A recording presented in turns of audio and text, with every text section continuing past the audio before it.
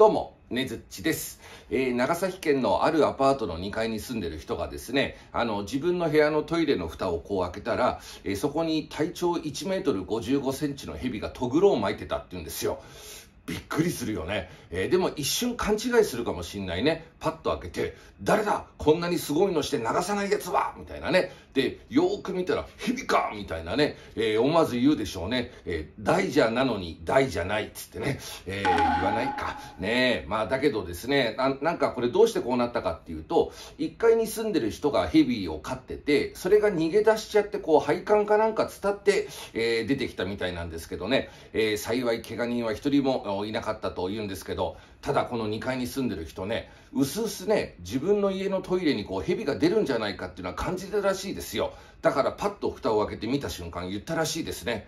トイレだけにとうとう来たかっつってね。で、それを聞いた蛇の方もね、いいなくすって笑ったっていうね。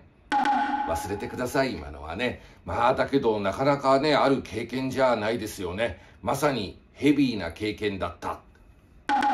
ねづっちです。ではまた。